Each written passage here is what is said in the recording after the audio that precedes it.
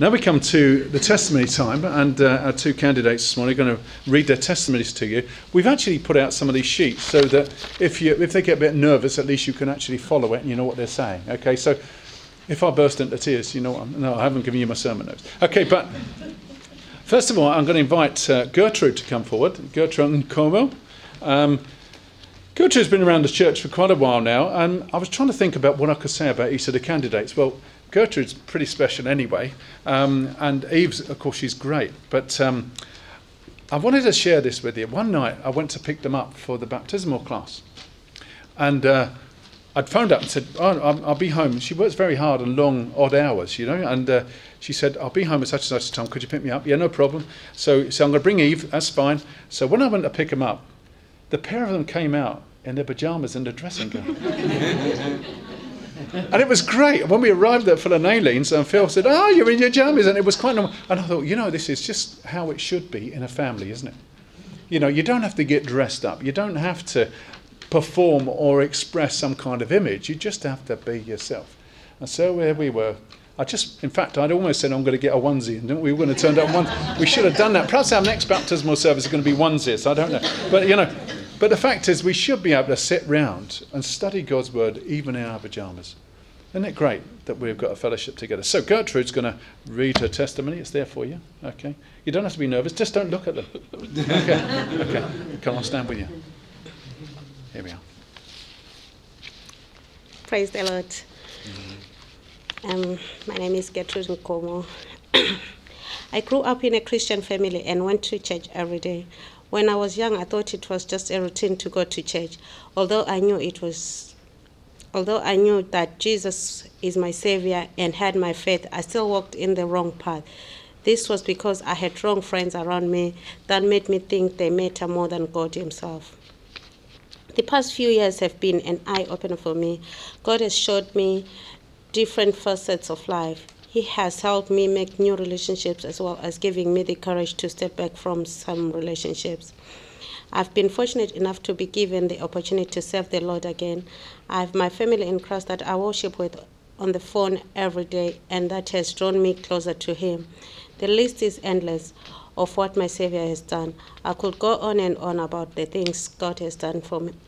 God has done and shown me in the past few years. Today, I'm born again, and I want to thank my God, my Savior, for yet another opportunity to serve Him again. Amen. See, it wasn't as bad as all that, was it? Fantastic.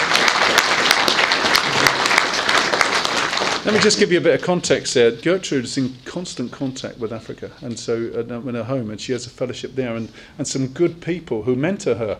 And one lady, what's that lady's name that phoned you, and you talked to her about fasting and things like that? A friend of yours, you phone her regular. What's her name? Patience. Yeah, Patience her name is. And she has got a lot of patience. And I tell you, I've learnt a lot about fasting over the last few weeks as well. So there you go.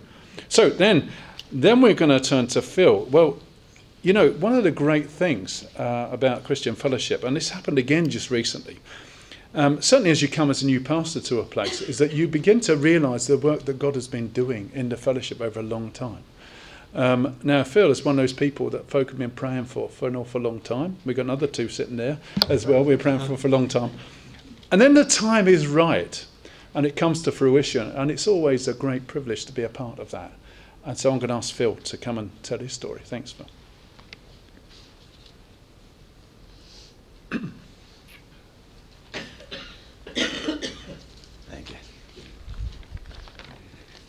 Good morning.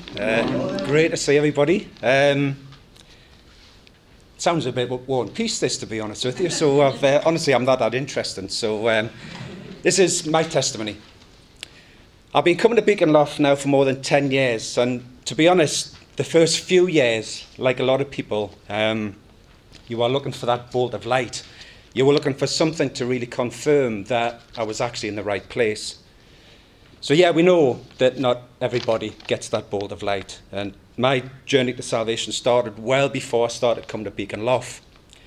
I was born in Wallsend, and for the most part of my early years I was brought up in Kilnworth by my loving parents, Dick and Lena, who I'm absolutely delighted to see they're with us today. So hi, and great to see you. I've always believed there was a God, and Jesus, his wonderful son, and as a youngster I couldn't wait for the biblical movies to come on over the Christmas and Easter holiday periods. But I didn't attend church on a regular basis, and like most people, I think I fell into the trap of believing but just doing nothing about it, nothing to progress that belief or faith. I married my first wife, Karen, in August 1981, and 6 years later gave birth to a beautiful daughter, Carly, who's working actually down in London at the moment, who unfortunately can't be here. My wife unfortunately passed away in February 2002, only 7 weeks after being diagnosed with leukemia.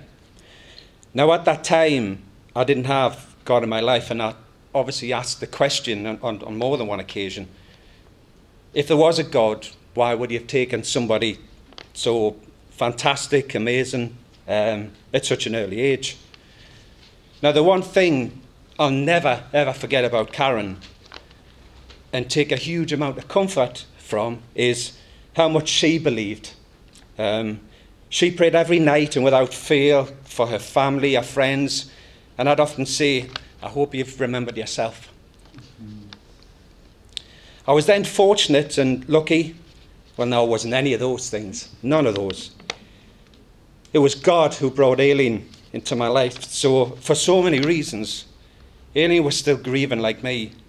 And as she'd recently lost her loved one, her husband David had died suddenly of a heart disease, taken again at such an early age. Now, it was no fluke or no coincidence that we found each other. And we all know that somebody's big hand was involved in that. I could be here all day telling you how perfect Aileen is for me. To say how happy I am at the moment is pretty much an understatement. So she's there, and thank you again. In stark contrast to myself, Aileen had been brought up with the Christian church, and she's told me so many stories about her fantastic weekends away with the youth fellowship. It was Aileen who introduced me to Beacon Lough, and from day one, I've been welcomed with open arms by the wonderfully warm people at this church. Even though it was obvious I didn't attend church and had read very little of the Lord's book. So what's happened to bring me here today? Well, the Lord has sent me so many signs, not via that bolt of lightning, but I know he's been with me. And he's quite simply opened my heart to what he has to offer. I've asked God forgive my sins, and through my baptism today, I'm ready to commit my life to Jesus Christ.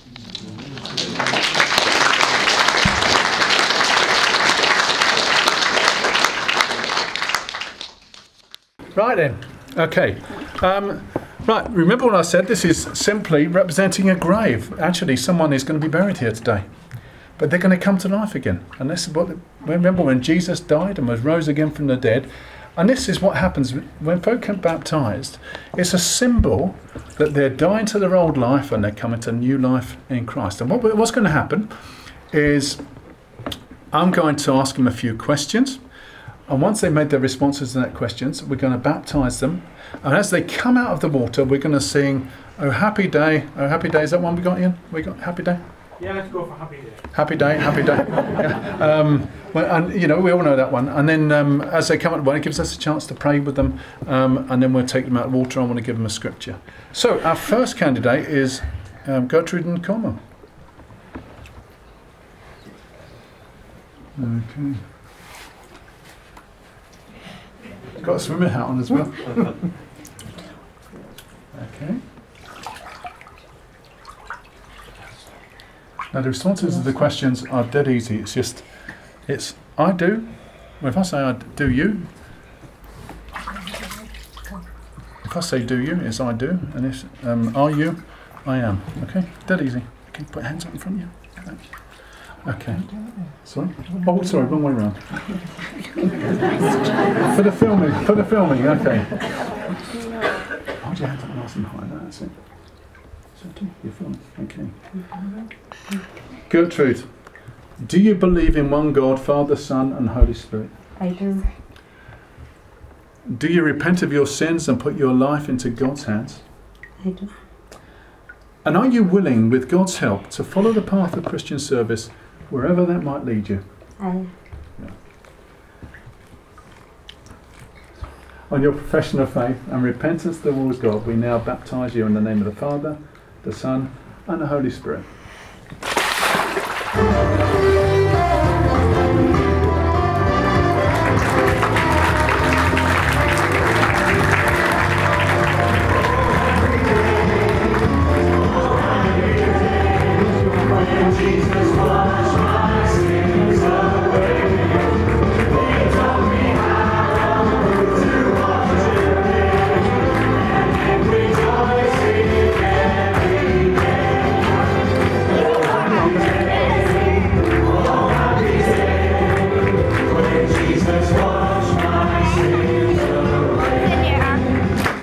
Now for Gertrude, I've got a Bible verse for you, or some verses. It says here in 1 Thessalonians 5, rejoice always, pray continually, give thanks in all circumstances, for this is God's will for you in Christ Jesus. Do not quench the Spirit. Do not treat prophecies with contempt, but test them all. Hold on to what is good and reject every kind of evil. And may God himself, the God of peace, sanctify you through and through. May your whole spirit, soul and body be kept blameless at the coming of our Lord Jesus Christ. The one who called you is faithful, and he will do it. Bless you.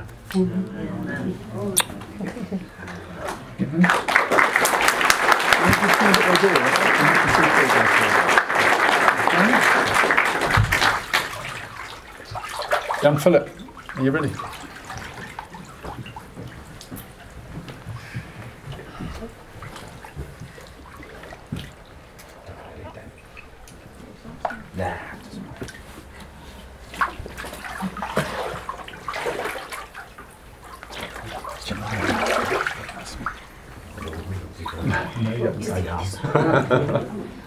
Right, okay, can you hold it?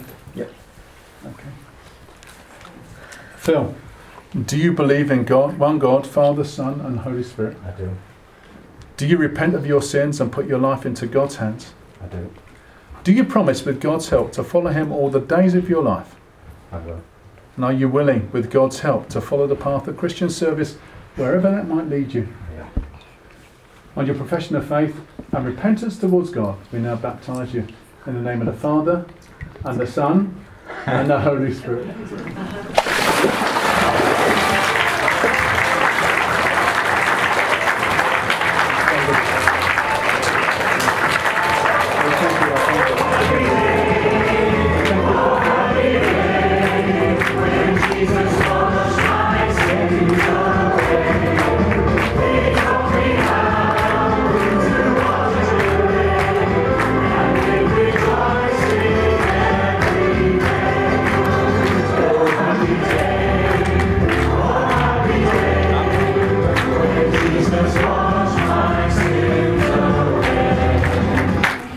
I've got a scripture for Phil, and it's in Colossians 3, and it says this: since then you have been raised with Christ, set your heart on things above, where Christ is, seated at the right hand of God.